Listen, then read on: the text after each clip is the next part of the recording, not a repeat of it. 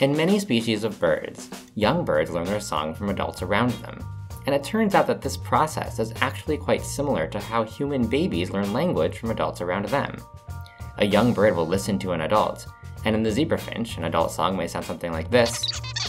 And the young bird will start by producing noisy vocalizations similar to how human babies babble, and that sounds like this. Through practice, he'll eventually produce a typical adult song.